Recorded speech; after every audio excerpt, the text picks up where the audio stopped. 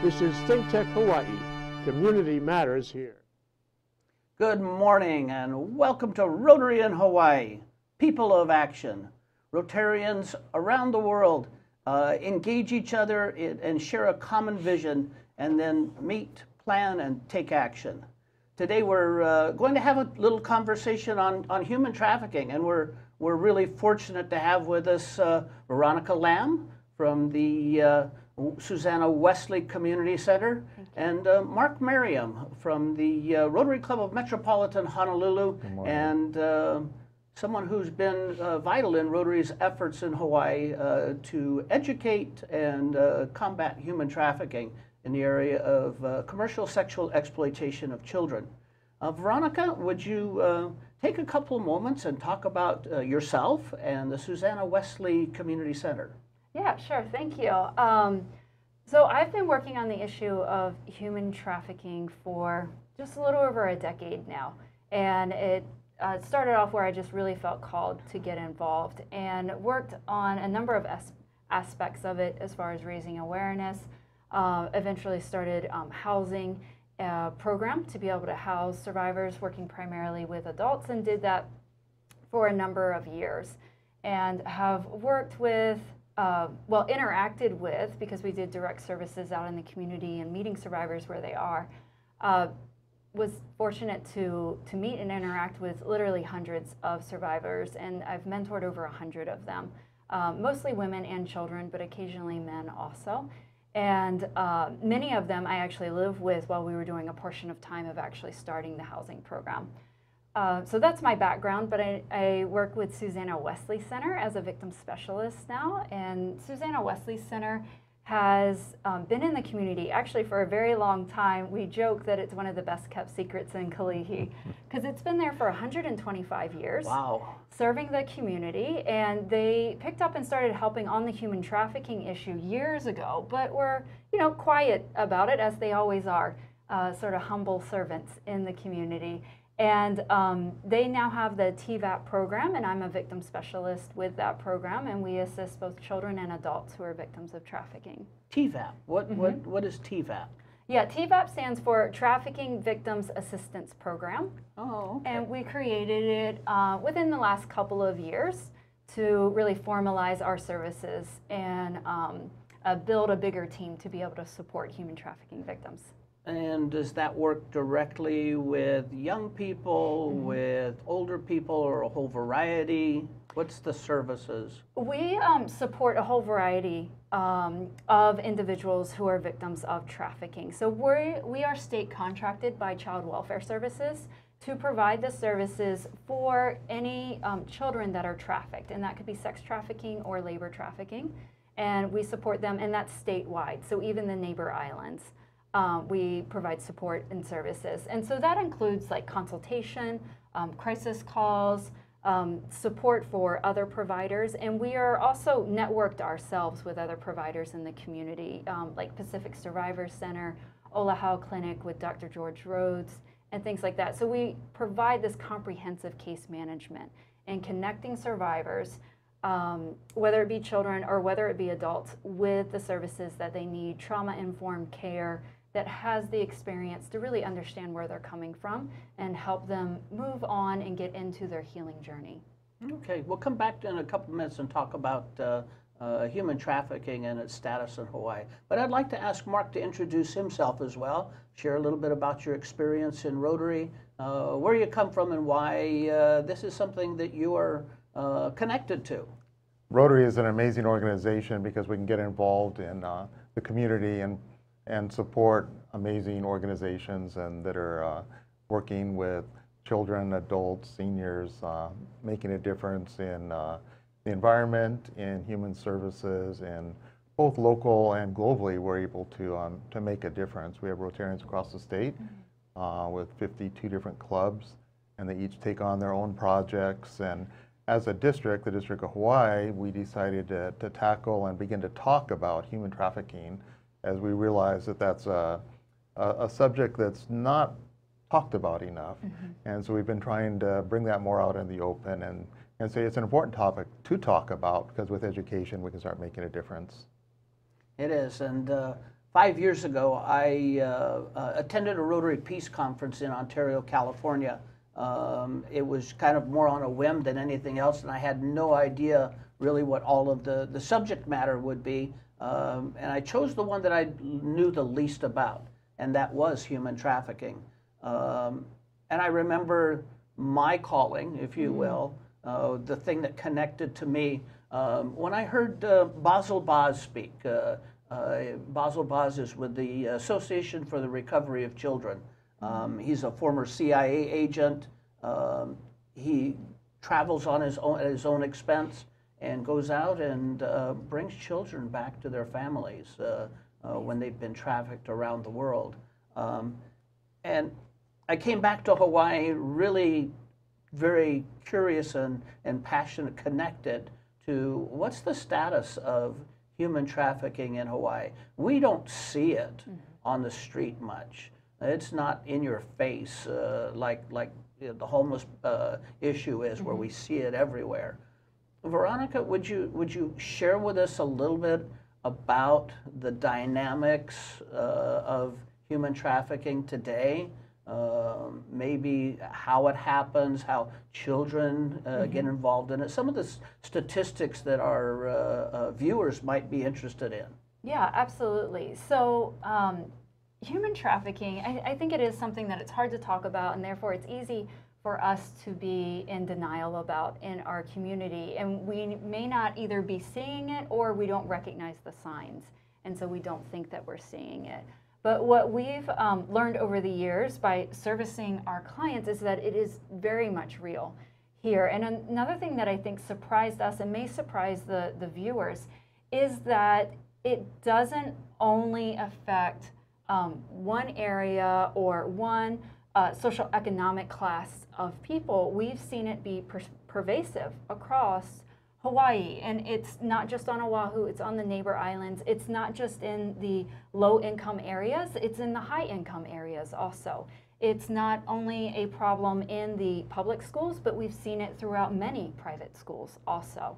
And so it often looks different than what people are expecting it to look like. Yeah, that's one of the things that I've discovered is that I really didn't realize that it's local girls that are impacted. These are teenagers that are impacted by human trafficking, local kids. Yeah. That was an awakening to me and got me thinking and wanted to be more involved with the subject because it's not being talked about. And we think about it might be international people coming, but it's local kids that are impacted. And these agencies that are doing work with these kids is phenomenal.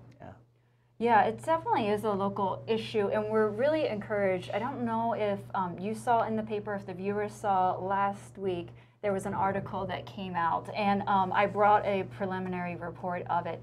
But it was a sex trafficking in Hawaii research. It's a part 2. It's done in conjunction with the State Commission on the Status of Women and a researcher from Arizona State University. Familiar with that. And so they were talking with local adults and families whose kids have been trafficked, or for the adults that they were trafficked as adults or as children. And they interviewed 22 different women, but one of the things that they found, and I thought that this was really telling, was that it was almost 80% of them were part Native Hawaiian.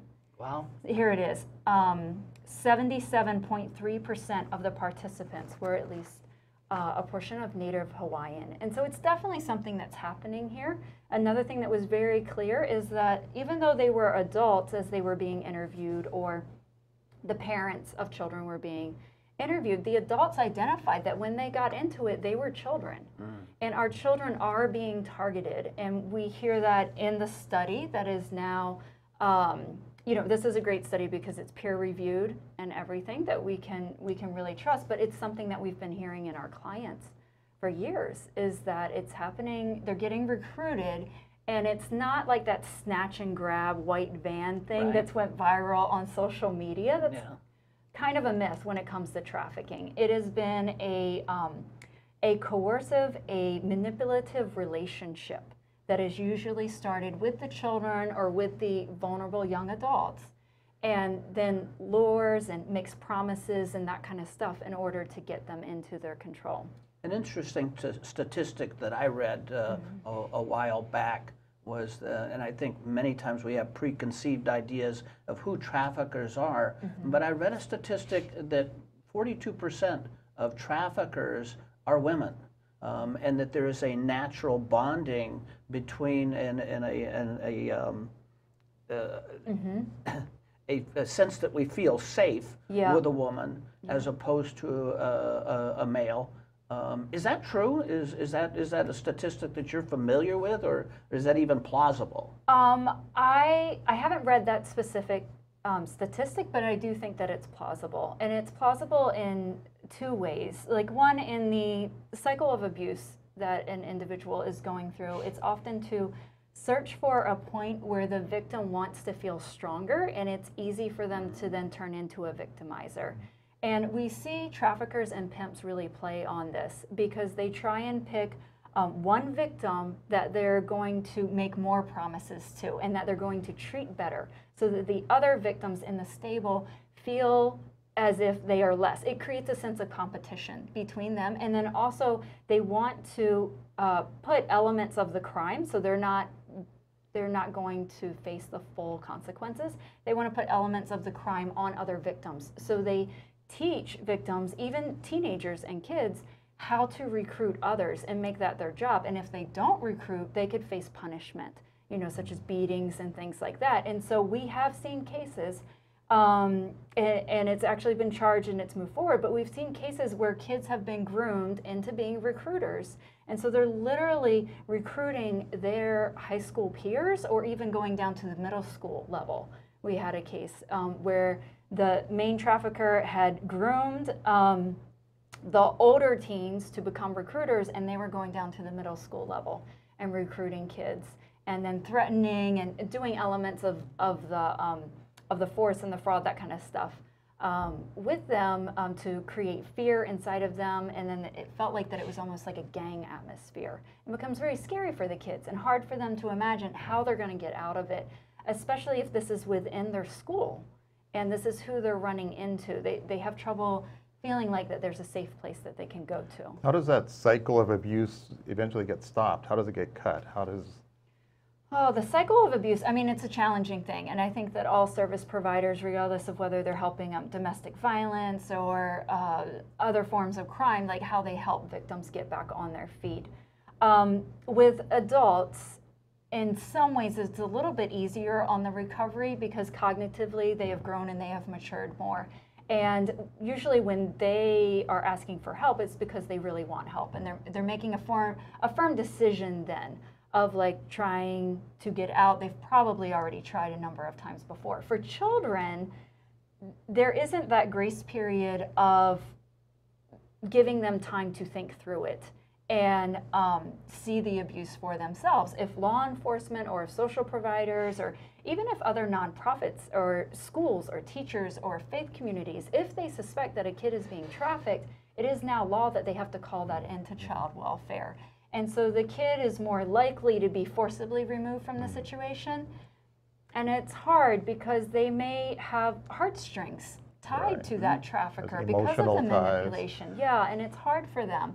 And it takes a lot of therapy, support, understanding, listening, encouraging to help them come around and see how they've been taken advantage of. That brings me to the question. How does community or parents, brothers and sisters, family, how do we recognize the signs of someone who's just getting into that cycle or is being put in that tenuous position whereby they're being approached so that something can be done to prevent that from happening? I'm not sure that any of us are in the community anyway, are really knowledgeable about how to recognize the signs. Yeah, that's a great question. And there's actually two parts of it. So there's very early prevention in raising healthy children and raising healthy people. One of the key trends that I noticed when working with survivors is that there was often failed key relationships in their life. So the foundational relationships that should have been there for them somehow failed at some level. And that could be because of something really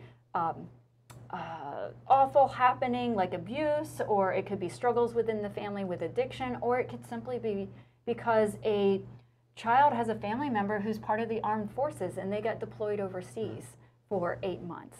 And that has a relational cost to it, and that can be hard for the children. So there's that side of it, is that we need to stay connected and make sure we have good supports around our youth in general, all across the board.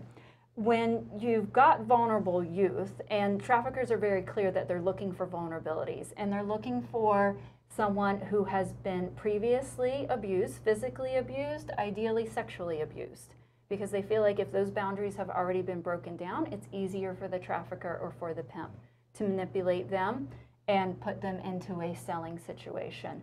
Another sign that you want to look for is a grooming relationship.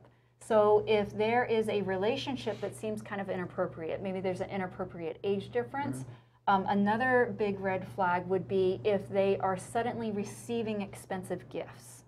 You know, so if children are now suddenly showing up with really expensive purses, bags, items of clothing, shoes, cell phone, you know, like the latest new iPhone or gadget or, you know, whatever is trendy at that time, and that child previously didn't have access to that. So like if it's a teacher or a community member, you know that this family hasn't really had a lot of expensive items previously, that's a red flag. Or if you're a parent, you know that you haven't bought this for your child. They don't make that much money if they have a side job, you know. So you're curious as to how is this happening, and it doesn't seem quite right for this new relationship to suddenly be giving these expensive gifts. That's a red flag that maybe there's grooming and manipulation going on. Super. It's my understanding we need to take a break. Okay, we'll be right back. Okay. Thank you. Great. Yeah. Good job. You're on. This is ThinkTech Hawaii, raising public awareness. I'm getting older. Do I need to worry about falling? Yes, you do. Each year, 1 in 4 people 65 and older will experience a fall, and many will be serious. The majority of falls happen at home, so remove things that could make you trip and install handrails to keep you steady. To learn more about the steps you can take to help prevent a fall, please talk to your doctor. You can also visit aarpfoundation.org or medicaremadeclear.com/falls. This message was brought to you by United Healthcare and AARP Foundation. Aloha, my name is Mark Scheffer. I am the host of ThinkTech Hawaii's Law Across the Sea. Law Across the Sea is on ThinkTech Hawaii every other Monday at 11 a.m. Please join me where my guests talk about law topics and ideas and music and Hawaiiana all across the sea from Hawaii and back again. Aloha. And welcome back to ThinkTech Hawaii, Rotary in Hawaii, People of Action. We're here with Veronica Lamb of Susanna Wesley Community Center and Mark Merriam, the Rotary Club of Metropolitan Honolulu. And we're talking about human trafficking in the context of the commercial sexual exploitation of children, the acronyms CSEC. Mark, welcome back, and would you share a little bit about current projects or current educational programs that we're using in Rotary throughout the state to create awareness of the issue, and what we're doing to prevent children from being involved in trafficking? Yeah, with Rotary, one of the amazing things is you have a critical mass of people. So you get enough people working together on a single issue, and we can and do make a difference. With Governor Wynn's leadership this year, our focus has been on human trafficking. And so there's about 30 different clubs that formal presentations have been made to well over 1,000 Rotarians already, discussing the issue, bringing awareness to it, talking about what we can do to make a difference. We're working with Ho'olanapua, which is one of the agencies serving trafficked girls, and they're working to build a residential facility on the North Shore. So we're helping and supporting that and their efforts. We're building a garden right now that, as they continue their construction of the facility, we're building a garden that will be a peaceful serenity garden for the girls as they're in that residential facility.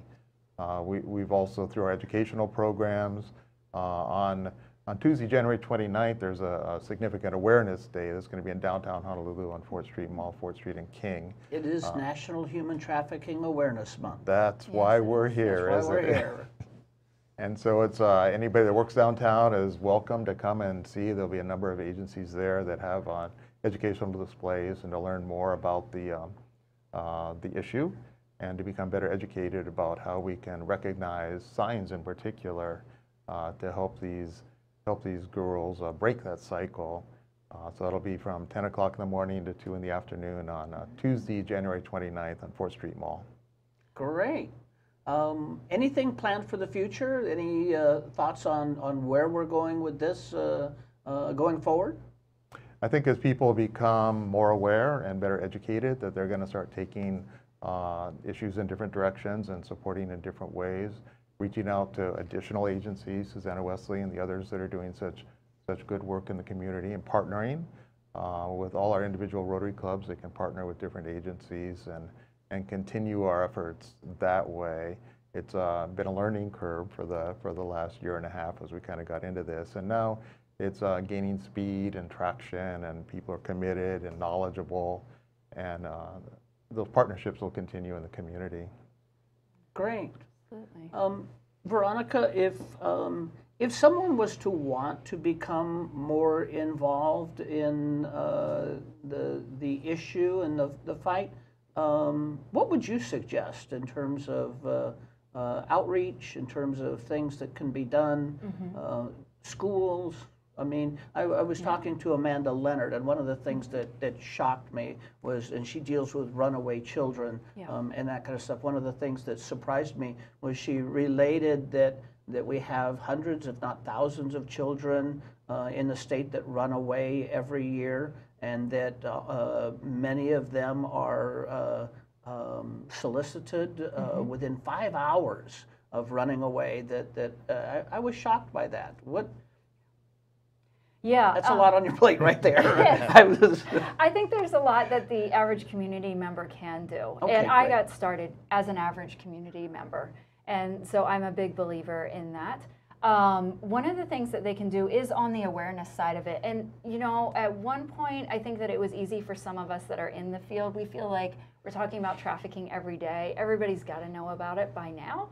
But in talking about this report, the sex trafficking in Hawaii, the first part of that came out in the fall. And if you guys remember, it reported huge numbers of demand here. So online, it estimated, compared to other cities and what they had seen, that there was 1 in 11 men. There's 1 in 11 men searching for sex to purchase, you know, and they're searching for that through the online ads and things like that. So I think awareness is still huge, because if we have that big of a population that's still looking to purchase sex and isn't understanding how trafficking is tied into this, and the number of children that are tied into this. Our families. Families, yes, and we need to be talking about this more. So I think awareness is a huge thing. One of our partners, Pacific Survivor Center, they created a film for kids, and it's called Tricked, and it uses the voices of survivors that were trafficked as children here in Hawaii.